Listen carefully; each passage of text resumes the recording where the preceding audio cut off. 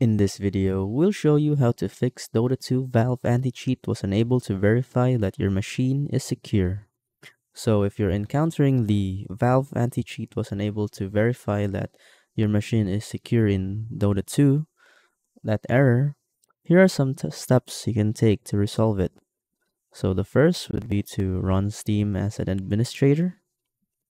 So in here, we can launch Steam as an administrator. Simply right click on the icon and right click on Steam. Here you can run as administrator, and after you run as administrator, you can try running it. Another way would be to verify integrity or your game file integrity. So right click on Dota 2, head over to the library of Steam, find Dota 2 to your left, or you can search it here. So right click, click on properties, and in here, go to installed files, and in here, you can see verify integrity of game files. So that's another way as well. So another way of fixing the error is to disable conflicting programs. Some programs like C Cleaner, PowerShell, Cheat Engine, and others can conflict with Valve Anti-Cheat or VAC.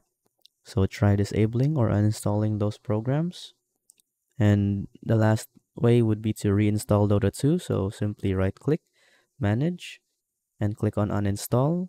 And once it's done uninstalling, you can click download again here, and it should fix all your errors.